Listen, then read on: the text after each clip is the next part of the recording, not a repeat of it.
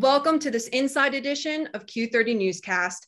I'm here with Quinnipiac rugby star Ilona Maher, who became an Olympian and dubbed the TikTok Queen by New York Post and other major media organizations. Ilona, thank you so much for being here. Q30 is so happy to have you, and I know your time is valuable, so we'll just get right into it. Perfect, let's do it. How did you earn a spot for Team USA in the Olympics? So I played for the rugby team, and it was kind of my senior spring at Quinnipiac when I decided I really want to continue playing this. I was a nursing major, but I was like, you know what, nursing is always going to be there. I think I want to continue and try out for the USA team. So I made it my mission. I was in the weight room all day. Like I trained 3 times a day, focused on studies, and then got called up and have been training for 3 years with the USA team just to make the Olympics. So it was a whirlwind, but it was awesome. That's amazing. I know you started playing rugby at age 17, but prior to that, you played other sports. How did those sports influence your Olympic journey and rugby skills? Yeah, I would, for me, I played field hockey, basketball, and softball. And I think those shaped me into the athlete I am today because you learn so many different skills from all those different sports. From softball, you're learning hand-eye coordination. From basketball, you're seeing the field, you're seeing everything. Same with field hockey. So I think those really shaped me into a very good athlete. And you'll see a lot of my teammates as well. We didn't just play rugby. We came up playing soccer. We have soccer players, hockey players, basketball players. Everything shapes you into a great rugby player.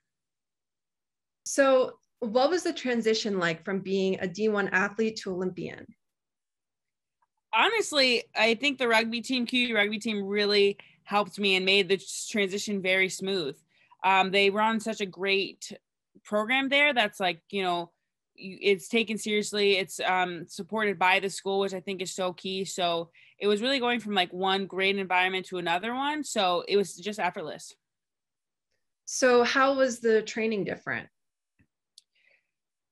Training, well, it's kind of wild when all you do is focus on training and all you do is focus on rugby. When I was at Quinnipiac, I had my nursing classes. Sometimes I'd have to miss rugby practice to go to my nursing practices. To go to my nursing clinicals. So it was just wild that your whole life becomes training. That's your job. I was training, 5 hours a day and whatnot. And it becomes your number one priority. Whereas it was kind of a balancing act at Quinnipiac. Right. So I know I saw this on the Quinnipiac athletic website. I know you're an environmental ambassador between Japan and your home state, Vermont. When you were an ambassador, did you ever expect that you would end up performing as an Olympian in Tokyo? No, I've always loved Japan. I was environmental ambassador my senior year of high school, and I've always loved Japan. And I started playing rugby that same time I went there, and never thought that I would be playing the Olympics there as well. And I think I still want to go back to Japan whenever I can because I love it, and they did such a good job with the Olympics. So, how was Tokyo? Tokyo was amazing. I've been saying this, like if anyone were to be able to host the Olympics in a pandemic, it's Japan. And they did such a great job with it. Everything was so perfectly timed. Greatest staff, the greatest volunteers, the nicest people. It was weird because there was no fans. There wasn't anything like that, but it was still such a special experience. And, not many people will be able to say they went to an Olympics in a pandemic. Absolutely. So, yeah, I know you showed a lot of your experience of the Olympics through TikTok.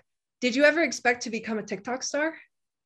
No, I was just kind of, TikTok and all these other platforms is a great way for us athletes to get ourselves out there. And TikTok also is a fun way to get people into rugby and into my team. And I was using it a little bit beforehand, but still had minor growth.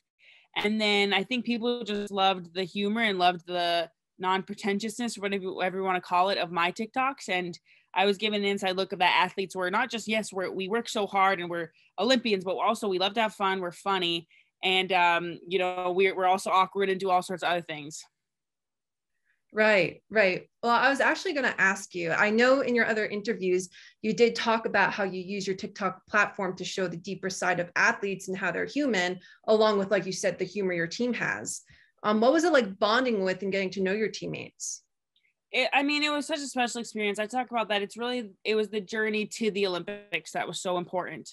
It was my teammates and the bond that we created by, having to train in a pandemic, having to go through all this, having to not be able to play for a while. So you create such a bond with these individuals because you're working so hard for a goal that you all have. And I mean, they've just become my sisters and closest friends. Were they all on board with being on TikTok at first?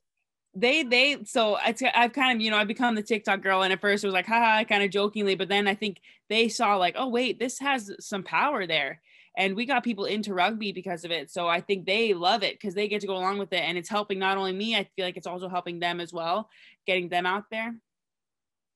Yeah, like how did it feel when you became popular on TikTok and you saw the influence you were making for, rugby players? I think that was what was so great about it, is seeing that people were watching, tuning into rugby at the Olympics, and hopefully young girls, young boys were seeing like, wait a minute, I want to try that sport too. It was so fun. I didn't really realize it because you're in a Tokyo and there's no fans or whatever, so all you see is what's on social media about people being into you. And it was really my mom and sisters and everybody else telling me back home like the great impact I had. What advice would you give to college students who would like to pursue a career in their sport, whether it's rugby or just any sport? I mean, I think for me, the one thing is it was a balancing act. So I'm so happy that I got my nursing degree because it set me up, because athletics is a very hard career to go into and it's really not guaranteed. So get that degree for now and set yourself up. And then two, I think it's going to take a lot of sacrifice and a lot of hard work, but it doesn't mean you can't have fun. You can't be a person. It's just all about balance and really timing that out. I mean, I was in the gym twice a day. I was doing my nursing clinicals. I had a senior capstone. I was playing rugby, but I also did go out. I had fun. So it's kind of like making sure your priorities are aligned and that not one is higher than the other, because the Olympics are great, but it's such a small part of your life. Right. What was the pressure like when starting and transitioning from being a D1 athlete to becoming an Olympian?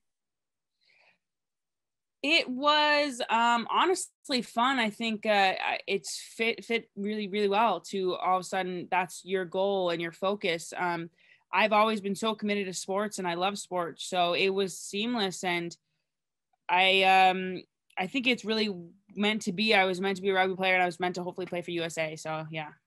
What was the difference between preparing for the Olympics versus actually playing in the Olympics?